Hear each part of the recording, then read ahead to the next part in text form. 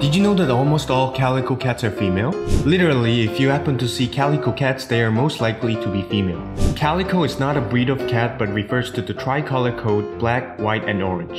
The color variations are related to the X chromosome, so 2 X chromosomes are necessary for a cat to have its tricolor coat. And as 2 X chromosomes become female, most calico cats are female.